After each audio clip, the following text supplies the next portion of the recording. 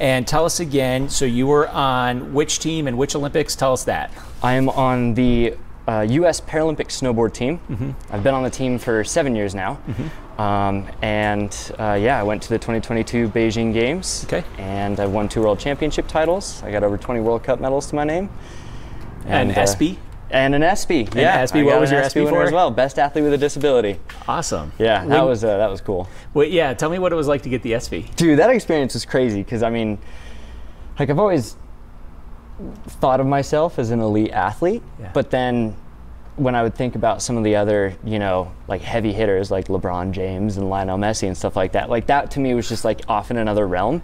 And then the ESPYs put me in the same room with all of them. And I was just like, it was, oh, okay, yeah, this is, all right, this is like the circle that I'm in. And then when I won the ESPY too, that was crazy because the whole days leading up to, you know, every time I met an athlete that I knew, I just thought it was so cool that I had to run over and like talk to him, get a picture with him. And after I won, some of those athletes ended up coming up to me and they're like, congratulations on winning. Can we get a picture like together in our suits and everything? And so I was like, hey, look at it. Like a Vegas Golden Knight goaltender is asking for my photo. That's pretty cool, yeah. Right. So you said you've been on the team for 7 years. Are you still on the team? Yes. Okay. I just got named to the 2024 to 25 roster. Okay, cool. So, yeah, thank you. Congrats. That's awesome. Let me ask you this question, because people might just look at you and say, disability, what, you look like a finely tuned world-class athlete. What disability do you live with, do you have? I get that a lot. I do look able-bodied, and that's because kind of the early start that I got. So I was born with left hemiplegic cerebral palsy. There's a really wide range of severities and types of ways that cerebral palsy can affect you. For me, the left side of my body is more affected than the right. And the reason we caught it is because my grandma came out to visit me shortly after I was born and noticed that I wasn't acting like a normal baby. I wasn't able to hold my head up independently. I seemed very tired all the time. And occasionally I would just kind of have these weird moments where I'd zone out and I wasn't responsive for a few seconds and then I would come back. So they took me to an optometrist first because one of the things they noticed was that I wasn't tracking anything with my eyes. You could shake some keys in front of me, but the second you moved them outside of my direct line of sight, I didn't care. And so they took me there and he was like, he's not blind. I think it's a muscular issue. You should take him to Children's Hospital in Denver. So I went there and that was where they had a team of cerebral palsy specialists watch me, just watch me behave and run me through a couple tests, and then they came back with the call. And so because I got the diagnosis at 6 months old, and because it wasn't a very severe case to begin with, I started physical therapy just like that. I grew up in the hospital, doing lots of physical therapy, and even to this day, I still work very closely with my medical team, with PTs, with doctors, to just keep my body in good shape, because it's all about prevention and maintenance, really. That's been my whole lifestyle. As much as I can stretch and loosen my body up to get ahead of the curve, as much as I can focus on recovery, then I can live a relatively normal life. So it's still painful. There's still plenty of challenges. But you know, I'm fortunate at the end of the day, because if not for my disability, I never would have met a lot of the people that I did in life. I wouldn't have gotten connected to some incredible people, and I wouldn't be traveling the world and representing the United States in snowboarding today. Absolutely. So how, if you know, just in like, you know, how do you describe your disability to people, and specifically cerebral palsy, muscle condition? Like, how do you tell people? What do you tell people? The easiest way I describe it is, think of someone who's a stroke survivor, the kind of symptoms that they have. There's a loss of coordination, a loss of balance. Sometimes speaking is very difficult. And basically what cerebral palsy is I suffered a stroke during fetal development. So before I was born, I had the same effects of a stroke. In my case, the umbilical cord was wrapped around my neck. And so I am kind of this this long-term stroke survivor. That's also a good reason why I seem normal, is because I've had my entire life to recover from it. Interesting. Okay, I appreciate that. So you're on this, you know, this snowboarding team. You're going to the Olympics. You're winning world championships. You're winning ESPYs. I mean, obviously, very, very accomplished. Thank you. Do you live here now in Salt Lake full time? Yeah, Or I moved here to Salt Lake. to train? Specifically for training. Okay. Yes. There's a facility up in Park City that I was on my way to on Friday, where I trained with a strength and conditioning coach and a whole bunch of professional athletes up there. And those resources that they have, like that training facility, it's world class. I mean, it's second to none. And so as soon as I had access to that starting last summer, I moved out here full time so I could be there as much as possible. So you've been here since last summer full time? Correct. Is that correct? Yeah. Okay, so that's kind of what I wanted to get to. So you tell us again where you were going when this thing happened. Yeah, absolutely. So I can give this a second too, because he's also should be quieting down in a second. No, we're fine. Yeah, we're fine. All right, sick. So like, you know, you go out there probably all the time. Yeah. I mean, are you out there every day? This was just a regular commute on the bike. Just another Friday, headed up to the gym for a pretty heavy workout so that I'd have the whole weekend to recover. And so I just had some music going on in my helmet, and I was just vibing, you know, and I look off to my left and I'm passing this truck and I can see some kind of weird white smoke. And I'm a big fan of racing. I love watching all different kinds of racing, and every once in a while you see kind of an engine failure where that same smoke comes out. And so when I saw that kind of piqued my interest, because I was like, that could be anything, you know? And so as I got closer, I tried to kind of look under the truck to see if I could see what was going on. And then as soon as I kind of pulled up next to him, I could see the flames coming out of the engine bay. And I was like, okay, this is an emergency situation. And that's when I, you know, start waving and trying to get his attention. Yeah, you just said emergency situation. When you see those flames for the first time, what ran through your mind? This could get pretty bad. Yeah, I don't know if I can say it on the record, but just, oh crap, like this is a serious situation, and we probably don't have a whole lot of time to fix this. So that's why I just started waving the way I did, is I was really trying to get his attention. Obviously the faster he's going, the more air is just getting swept into that engine bay. And so the priority immediately just became like getting him to a stop and getting him out of the truck. Yeah. So I'm a car guy too. I'm seeing white smoke. I'm thinking he blew a head gasket, maybe a little bit of extra oil. Yeah. When you saw the flames, though, you never see the flames. You don't. Yeah. That's why it's like and like, what was it? A couple weeks ago, they had that there was a demolition derby that was out past Park City. I can't remember like exactly where it is, but like, yeah, I mean, not every day that you see flames coming out of an engine bay like that. So that's how I knew that was not your regular like blown head gasket or whatever. This was a big problem. Yeah. So does he respond to you right away? Like, you know, we report on road rage all the time now. Like, did he like pull over right away for you? That was my concern, was just that, you know, I'm a motorcyclist, and you know, I'm on a speedy bike. Who knows if I'm alone? Who knows why I'm trying to get his attention? Yeah. Plenty of people have reached out since, just saying like, I wouldn't have pulled over for you. I would have thought you know, you were trying to rob me or something. Right. And so I was worried that he wasn't going to understand it was an emergency situation. And so I was doing my best to point at the engine bay to, I didn't know how to like signal that anything was on fire, but I just kept pointing at the front of his truck and then waving him off to the side of the road. And so luckily he responded pretty quick. I think the first few seconds, you know, it was just like, what in the world is that guy doing? And then once he saw me continuing to point, I think that's when he was like, okay, I need to get over and see what's going on. You were on your way to train. You probably had a lot going on that day. Why did you stop? Why did you take that extra effort? And you know, some people probably wouldn't have. They would have just kept going on, been like, sorry, dude, like, but like, I don't have time. I mean, like I said, you know, the truck was on fire. It's not really one of those things that you should probably just leave it be.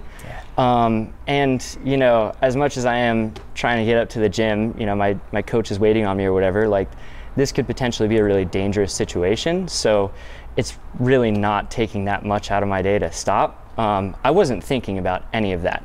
As soon as I saw the flames, it was, I need to get this guy off the highway and we need to deal with the situation however we can. Yeah, and you can kind of hear it a little bit in the video, like he had no idea. No clue. Like, yeah, what was your take on that? He had to clarify several times. Once we get to a stop, you know, I tried not to pull up directly next to his window. You know, I tried to keep kind of just a safe distance. And yeah, I just turned the music off in my helmet and was just yelling at him. I had earplugs in too because I'm riding on the highway. And so I was just yelling like, dude, your truck is on fire. On fire? Yeah, you're on fire. Like literally on fire? I mean, I don't blame him for second guessing and not understanding what was going on. But yeah, I had to convince him, and then I jumped off the bike, and luckily he knew to get out of the truck. I ran over to the other side and then saw the flames were still going on, and so that's when I waved him over and asked if he had the fire extinguisher, and then we just used whatever we had to deal with it. What did you have? What did you do? I mean, I know we can see from the video, but what'd you do? Yeah, so the first thing I did, I asked if he had a fire extinguisher because I carry one in my car. I feel like it's a good idea to have. There are a lot of small ones. Like I'd be willing to get it out and show it to you. They're pretty small. They're compact. I got one at Walmart that was less than $30. That's rated for car fires and electrical fires. And so I was hoping, with it kind of seeming like a work truck, that he would have a fire extinguisher on board. When he said he didn't, that was when it started to get a little hairy, because I mean, I have no idea how we're gonna fight this thing now. So my first thought was, in my backpack, I had some Gatorade in a water bottle, and I was like, okay, well, maybe I can start digging that out. And so he ran to the back of his truck, and I took my backpack off, and then that's when he just started scooping water bottles out at me. And so luckily I had some Kirkland water bottles. I grabbed that. I told him to pop the hood, which normally you should not do if a car is on fire. That feeds the fire with a lot of extra air. But I mean, this was a situation where there was no way we could get to it if we didn't open the hood. So it quickly became just doing what the situation demanded. A lot of what we did was not very safe.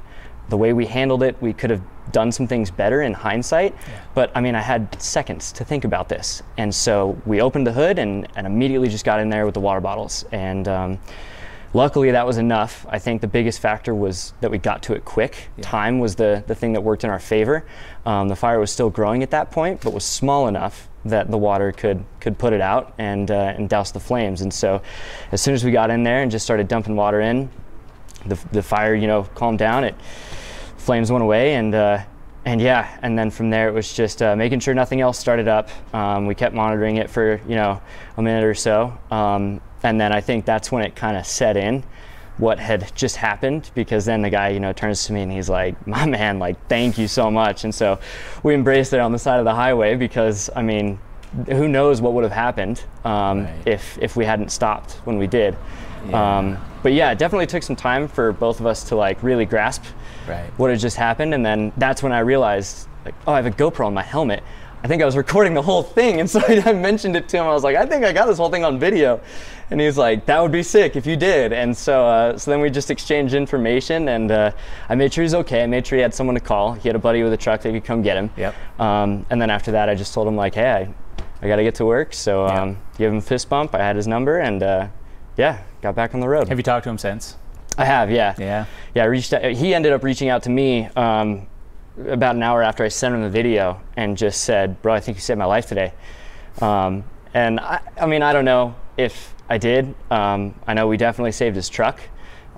It's scary to think what would have happened had we not stopped. I think definitely it could have become worst case, a situation that it involved and hurt a lot of people, because that's I-80 is a pretty big highway. There's lots of traffic, and if you have a truck suddenly go up in flames like that, then who knows what it could have done. But luckily it just turned into basically an inconvenience.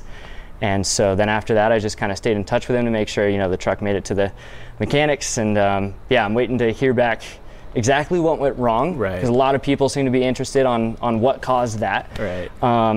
But yeah, I definitely think we'll probably stay in touch for a while.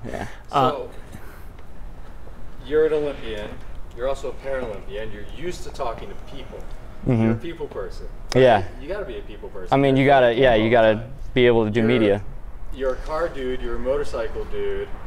You were paying attention.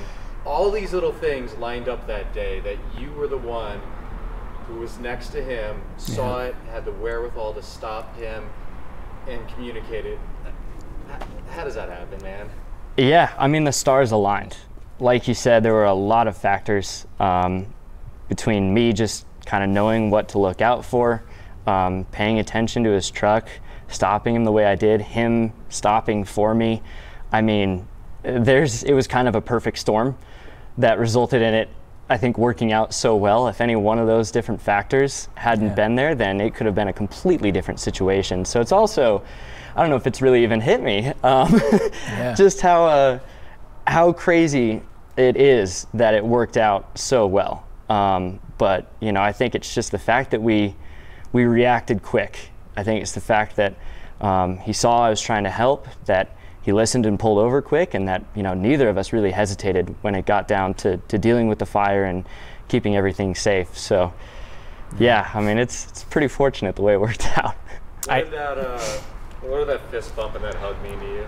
Dude, I mean, it's when he came and just kind of gave me the hug, you know, I was just laughing because it's just bonkers that it worked out so well, and that, yeah, I mean, it was dawning on us that that was a tremendously dangerous situation, and I mean, how lucky that we had enough water on hand to deal with it, and all that stuff. So when he finally just, you know, had it sink in and turned to me and was like, "My man," and we just hugged. It was just two human beings, you know, that had just gone through a crazy experience out of nowhere together, and we're just happy that everyone was okay.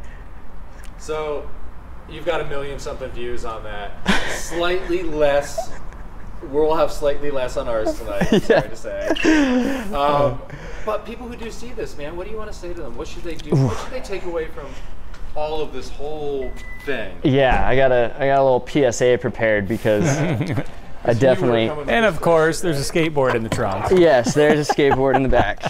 What's the takeaway, man? I know it sounds kind of silly to be like, there's a takeaway from all this, but there's definitely a takeaway, and I would love to mention that.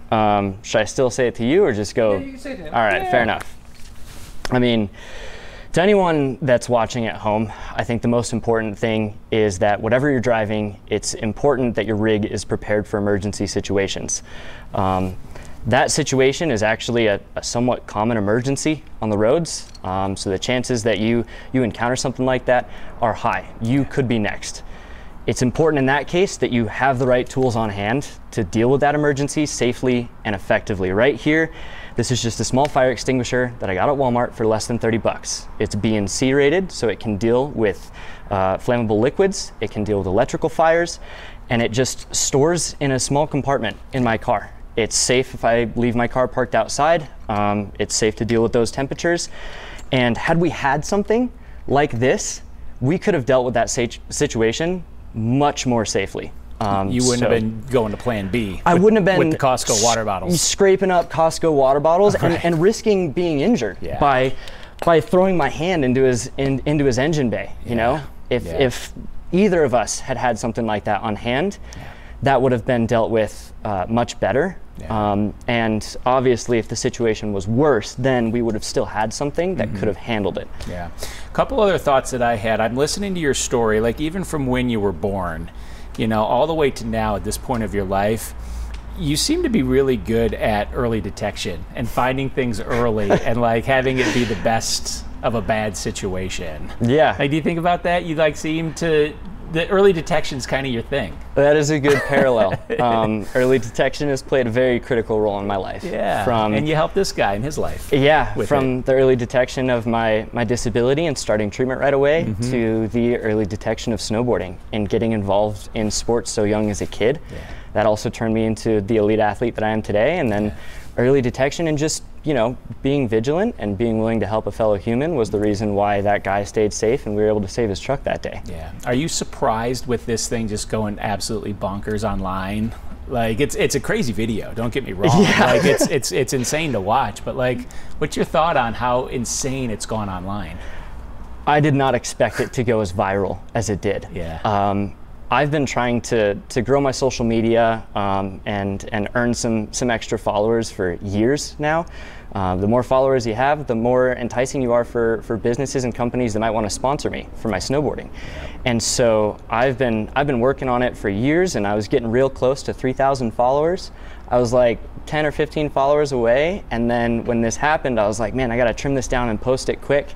And maybe it'll just help me get those last like 10 or 15 that I need to break 3,000, and I'll make a little appreciation video about it. And so I was cropping up the video, and my mom kept pestering me. She's like, will you get off your phone and just come eat dinner with family? And I'm like, yeah, just give me a second. Like, I just want to get this video up. And she's like, you can do it later. And I was like, I know I can do it later. I'm almost done. Like, yeah, this video probably isn't, whatever. And so I just like finished cropping it. I put the extra little things in, and then I chucked it up on Instagram, and I went to eat dinner with my family. And yeah, and then cut to, what is it, 5 days later, it's got over 20 million views. Yeah. I have over 15,000 followers. Yeah. I've had people from all different countries and cultures reach out and just say like, thanks for keeping an eye out, and this is amazing, an incredible video. I've had so many companies coming up to me asking me to repost it, and it's just, I definitely did not expect it to gain as much traction, but I think the reason why it has is because, you know, people need to see some good news every once in a while.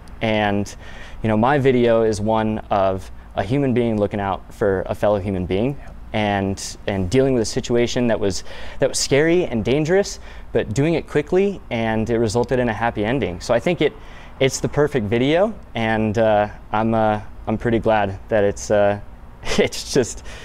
led to some crazy things, and I think it'll open up a lot of opportunities for me moving forward.